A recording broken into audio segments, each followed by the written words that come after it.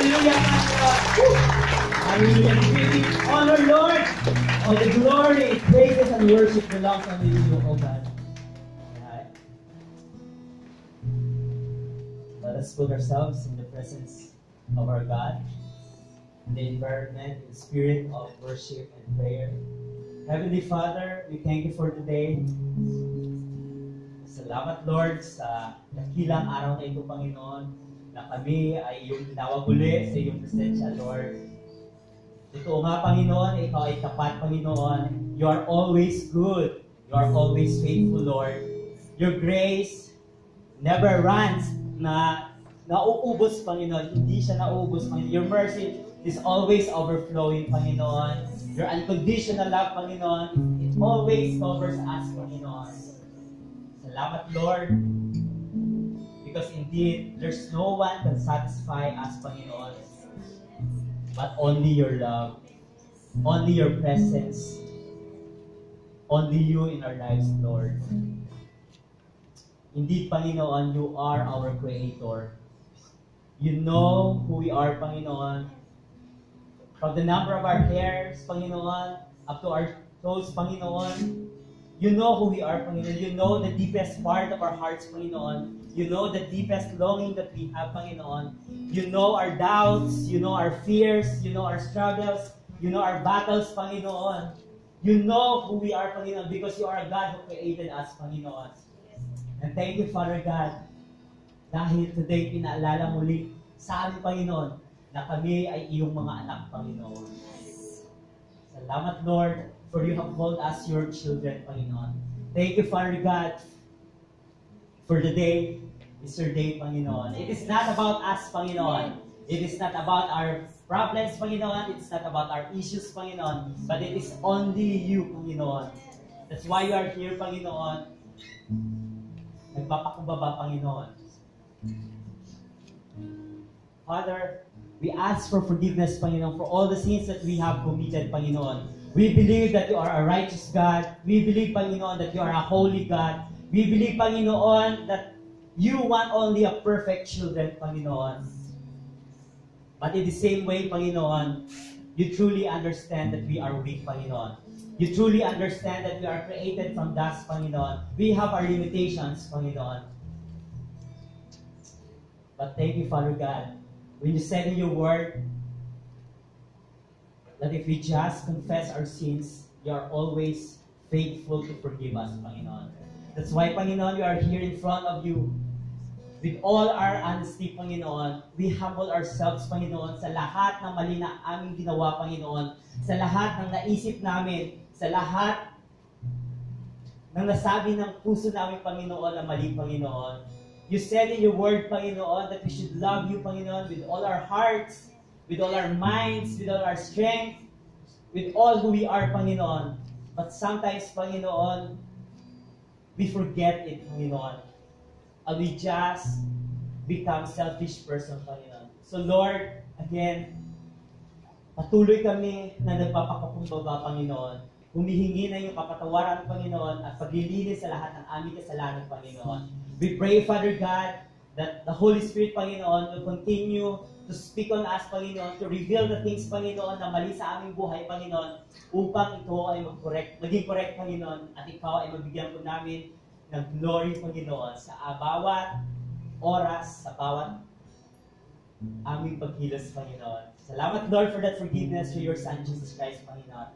And today, Panginoon, we pray, Father God, that you will continue to bless your people, Panginoon. Reveal things, Panginoon, sa kanila, Panginoon, sa amin, Panginoon, na hindi pa namin naunawaan, Panginoon. Bagong mga bagay, Panginoon, na patuloy na magpapakilala, Panginoon, kung gaano mo kami kamahal, Panginoon, kung gaano kakapangyarihan, Panginoon, kung gaano kakapangyarihan upang kami ay iyong palayain, Panginoon, sa lahat ng gumugulo na kasalanan, sa lahat ng gumugulo, Panginoon, na pagsubok, suliranin, or fears or doubts sa aming buhay, Panginoon. Thank you, Father God, because you said in your word that you will never leave us, you will never forsake us. And today, Panginoon, you will speak to us, Panginoon, specifically, Panginoon, whatever the desires of our heart, Panginoon. And through your word today, Panginoon, reveal to us amazing things, Panginoon, that it will help us, Panginoon, to stand firm in this faith, Panginoon, that no matter what the world will throw to us, we will never surrender, Panginoon, because we believe, Panginoon, that you are a faithful God, Panginoon. You are an overcomer, Panginoon, and indeed you are also overcomer, Panginoon. Thank you, Father God, for you have given us the divine power, Panginoon, to do everything good, Panginoon. And today, Panginoon, we claim the empowerment for all these people, Panginoon. Kung ano man yung struggles namin, Panginoon, whatever man issues na meron kami, Panginoon, whatever battles, Panginoon, we believe that you will be empowering us today, Panginoon.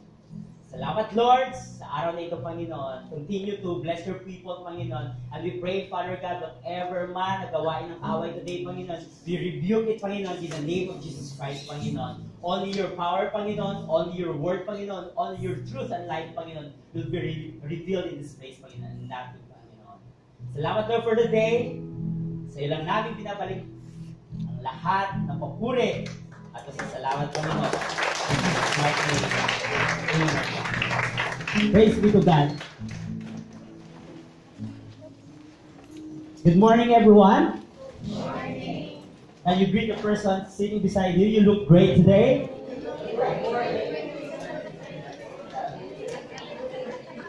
I'm glad that you are here. Welcome to Logos Global Missions Taichung. So my name is Brother Alvin. Ako po ay isang servant katulad ng mga tumatayo dito. Servant ni Lord. So, I am here, privileged to be of service sa ating Panginoon. And we are all here, of course, because we believe that God has created us. And we have nothing, and there's no purpose in this life other than we are destined to know our Lord and Savior Jesus Christ, to obey Him, to commit our life to Him, and of course, believing that we are all destined to eternity. So welcome again to Logos Global Missions Taichung. Na ano akong magsabi na Hsinchu. So galing pa ako ng Hsinchu, at tulad nyo, ako ay isang OFW rin. So magpo 5 years na ako sa Taiwan. Praise God for His goodness and faithfulness sa kanyang mercy sa buhay. And may first timer po ba tayo? Amen. Can we raise our hand? First timer po. Yay! Praise God sa first timer po natin. Okay, so we have your logos today. Amen. So Logos Global Missions. So we have our vision, we have our mission. If you can read it there, Logos Global Mission, of course, we don't lift any other name other than the name of our Lord and Savior Jesus Christ. And the vision of this church is to be an engaging and responsive Christian organization, intentionally missional, holistically catering to the needs of people, actively promoting a biblical culture that will pass to generations. So yun yung vision ng church na ito. So we can have a biblical culture. That's why we have our connect groups. That's why we have our 4G. We have our E12. So we can dig more who God is in our lives. And our mission, connecting people to God, to exalt, to engage, to embrace, to equip everyone, to empower, to extend, and enlarge. Ibig sabihin, we are not only satisfied that we are saved, we are having this mission to go out and spread the love of Jesus and spread His salvation. Para tayo lahat ay, of course, hindi lang tayo yung, yan, tingnan yung katabi mo, hindi lang tayo yung nagse-celebrate sa heaven, kundi pati yung mga tao sa pamilya natin, sa katrabaho natin, or even yung kaaway natin. Amen? Can I invite our first-timers here in front so we can bless you and praise and bless you and pray for you? Wala po tayong gagawin. Wala po tayong membership fee. Hindi kayo sasayaw or hindi kayo aawit, pero maglalaro tayo ng hep-hep parade. Yan. Sino pa tayo? Praise God sa mga buhay nila. Sino pa nag-invite? Can you raise your hand if you have invited this person? Yeah, praise God for these lives. So patuloy po tayo. Kasi tinawag tayo ng Panginoon para makatulong sa ating kapwa. Na hindi lang tayo yung nakakaranas kung gaano kabuti ang Panginoon, kundi pati rin yung ibang tao. Amen. Amen. So, handa na ba kayo maglaro? Yung prize natin, yung please introduce your name and then kung saan company ko. At yung door na rin. Sige, name na lang at company. Ako po si Norilyn Garligas. Civil po. Civil. Si Angelica Gonzalez. Civil. Civil din. Wow. Piper Lacson po, May 1. Position. Cindy Riot po. Hindi po sa civil. Far East Express po. Ira Bus. From? Bus. Bus. Okay. So, hindi po ako familiar na company, mga companies yung praise God dahil iba't ibang company. So, unusual, ibig sabihin, unusual to reach out for these companies, right? So, can we pray for you? Can we pray for them and bless them? Amen. Can we raise our hand and bless them?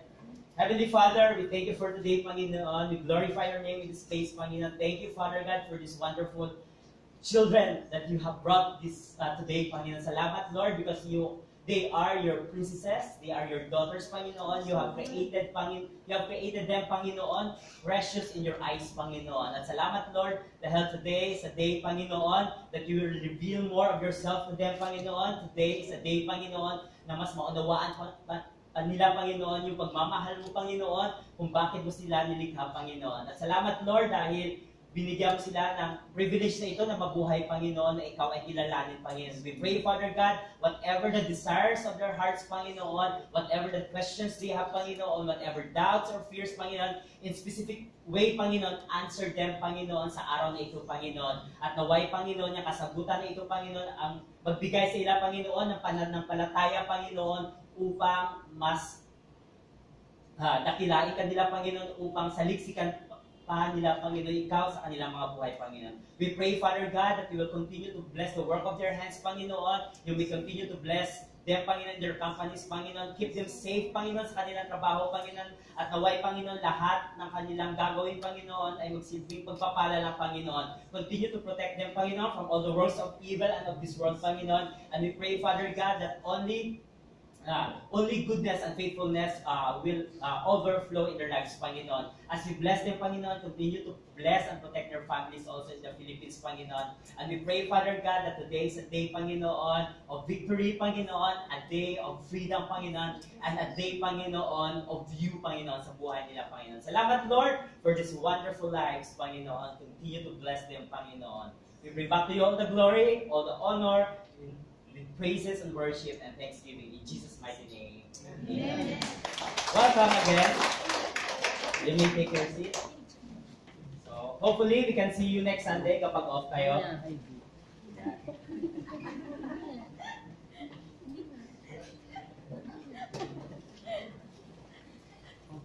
So, meron po tayo. So, our theme for this month is Empowered to Win. Sino na ang nanalo dito? Amen. Marami nang nanalo. Can you raise your hand if one point in your life nanalo kayo sa isang patimpalak or anumang struggles or battles sa buhay? Amen. Sino dito, they consider themselves as talunan? Wala naman, di ba? Wala. Praise God. I have prepared a video. Sis, can you please play it?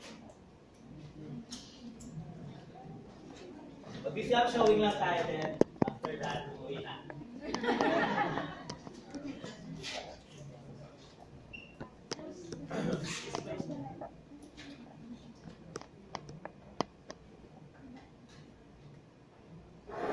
The American looks as though he's going for home. Ulrich still looks oh so relaxed.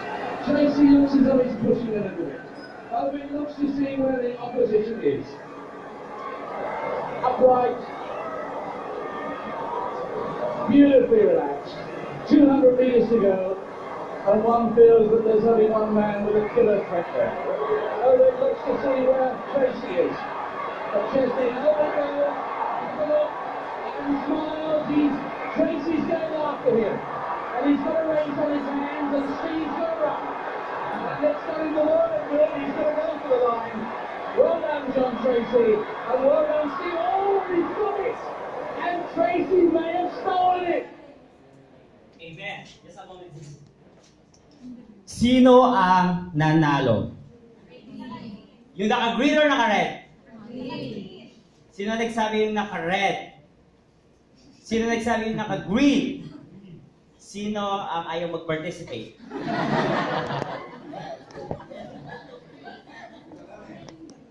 Sige, dahil ang mata ko kasi medyo malabo na rin. So, let's have our replay. Yung mabagal.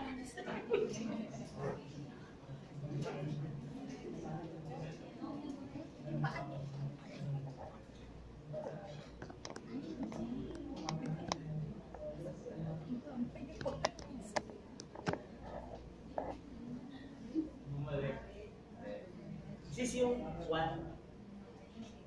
Thank you.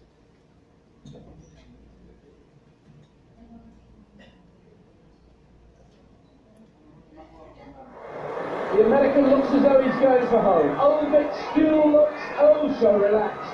Tracy looks as though he's pushing a little bit. Ovid looks to see where the opposition is. Upright. Beautifully relaxed. 200 metres to go. And one feels that there's only one man with a killer threat there. Ovid looks to see where Tracy is. But Chesney, Ovid goes, look, and smiles. Tracy's going after him. And he's got a race on his hands, and Steve's going to run. And it's going to work good. He's going to go for the line. Well done, John Tracy. And well done, Steve. Oh, he's got it. And Tracy may have stolen it. Please jump ka na sa 130.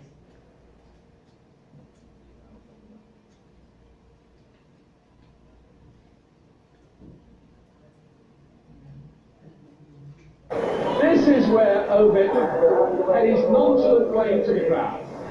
The race is his, he's claimed it. Tracy stretches his legs, looks awkward by the side of Ovid. Ovid has a look, where's the challenge coming from? Stretches his legs again and goes away. Now normally that gap would open, it would be 5 or 6 metres, and now Ovid relaxes again because nobody generally comes back at him. But what about that? The torso, oh!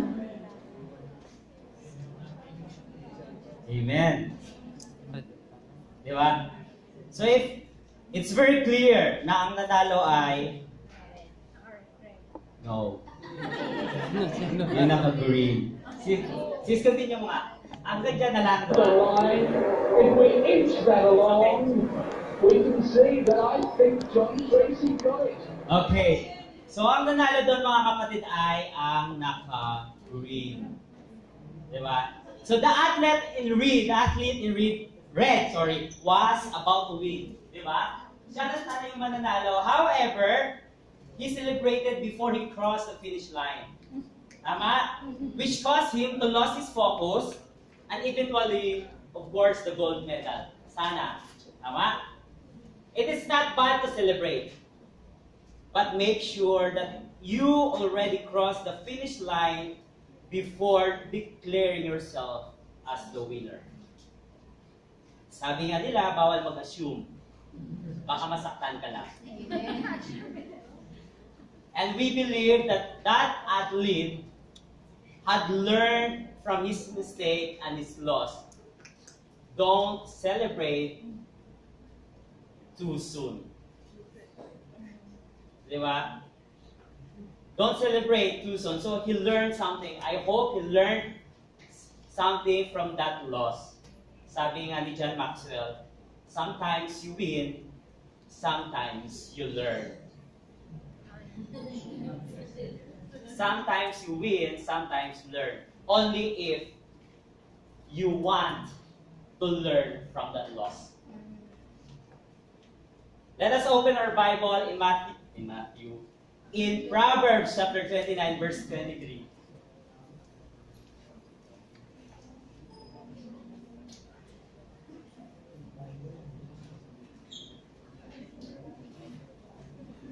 See? Are you there? Thank you, sis. So our topic for today is humility empowers us to win. Let us open our Bible, Proverbs chapter 29, verse 23. If you don't have your Bible, if you don't have your app, I believe you do have your cell phone. So please download the Bible because it really helps kapag tayo ay nanghihina at may pinagdadaanan. The Word of God will always encourage us. Let us read Proverbs chapter 29, verse 23. I will be reading from Amplified Version. Are you familiar with this version?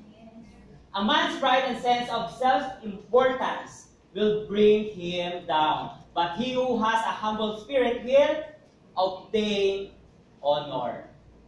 Let us pray. Heavenly Father, salamat Panginoon sa araw na ito, Panginoon. Salamat sa salita na binigay mo sa amin today, Panginoon. We pray, Father God, that these words, Panginoon, will continue to change our lives, Panginoon. Thank you, Father God, dahil kasama ng iyong mga salita, Panginoon, ay pagbabago, Panginoon. Kasama ng iyong salita, Panginoon, ay pagpapala, Panginoon. At kasama ng iyong salita, Panginoon, ay kaligtasan. We pray, Father God, that you will continue to reveal, Panginoon, whatever your word today, Panginoon, sa bawat buhay na nandito, Panginoon. And we pray, Father God, that we will not just hear of your words, Panginoon, but we pray, Panginoon, with your help, that we will be doers of it, Panginoon. Salamat, Lord, for giving us the sample of humility, Panginoon, through your Son, Jesus Christ, Panginoon. And we pray, Father God, that same as Jesus Christ, Panginoon, we can also be humble, Panginoon, in every areas of our lives, Panginoon, because you have called us to be like Jesus, Panginoon. Salamat, Lord, for your word. Bless your word, Panginoon. Bless your people. In Jesus' mighty name we pray. Amen. So sana panalo na yung isa, di ba? Kaso, medyo arrogante siya. Ano ibig sabihin ng arrogance? It is an insulting way of thinking or behaving that come from believing that you are better, that you are smarter, or more important than other people. Arrogance. Also known as pride, pretentious, or egotism. Pretentious, di ba? Yung naka-red kanina ay nag-pretend na siya ay nanalo na. So, he lost his focus. Di ba? Nag-wave siya ng kanyang hand. Nag-race na siya. Siguro mga 2 centimeters away from the finish line. See? Being successful is not about your skills, your talents, what you know, your beauty, how sexy is your body. It's, di ba? Kung gaano kagaling kumanta, kung gaano kagaling magsalita, kung gaano kagaling sa business, in leadership or in writing. There are people who are talented. However, talent alone is not enough that you can say a person will succeed, because it has to have an attitude.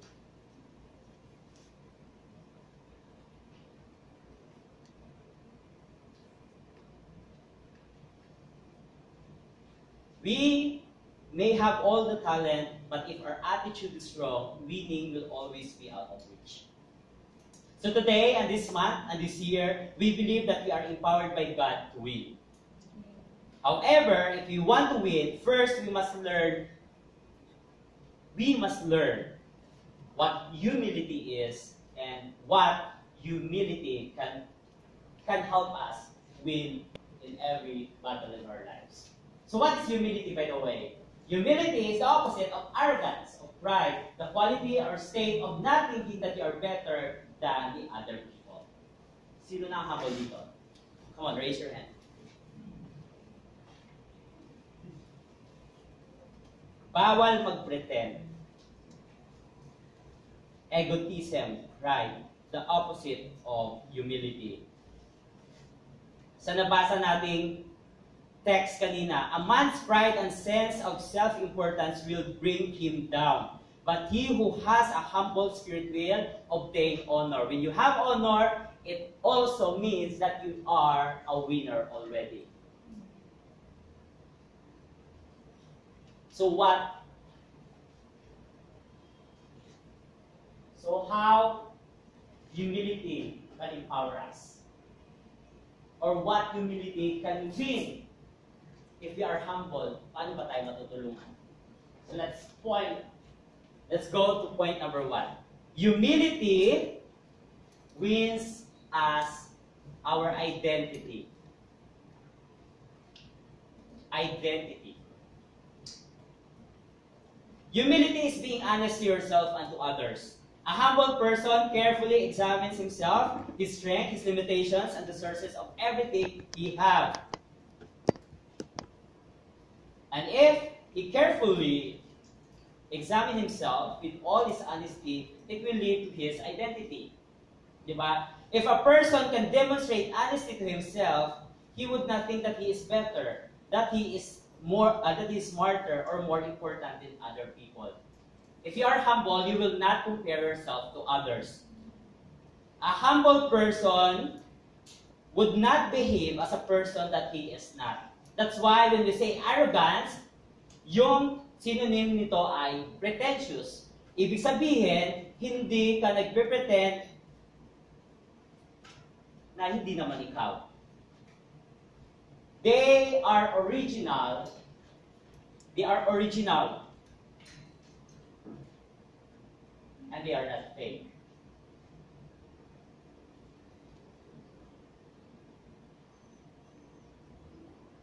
Diba, habang tumatanda tayo, it becomes increasingly harder for us to feel that we are less important than other people. Diba? Habang tumatanda tayo, nagkakaedad tayo, look at the person sitting beside you. Habang tumatanda tayo, di ba? Mas nagiging mahirap sa atin, di ba? Na makita natin yung sarili natin na less important tayo compare sa katabi natin. Why? Because of our achievements, because of our accomplishments. Dahil sa laman ng ating ATM, dahil sa ating natapos, or dahil sa ating position sa company, or maybe sa church. Di ba? We become what I mean is na mas nahihirapan tayo na ma-feel na tayo ay less important. However, Jesus teaches us that we should be like children. O, tignan mo ulit yung katabi mo. Yeah, di ba? Baby look naman siya.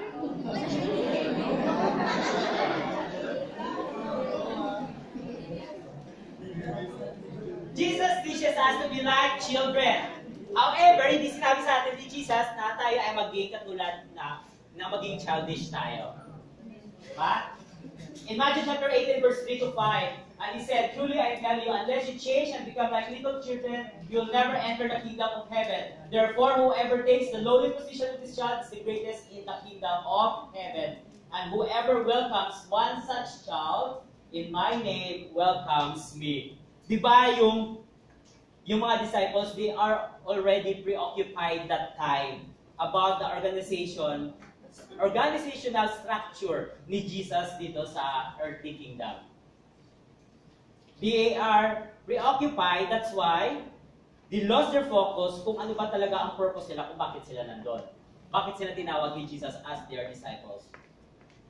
Diba? Instead of seeking a place of service, thank you so much, Brad, for the avian water.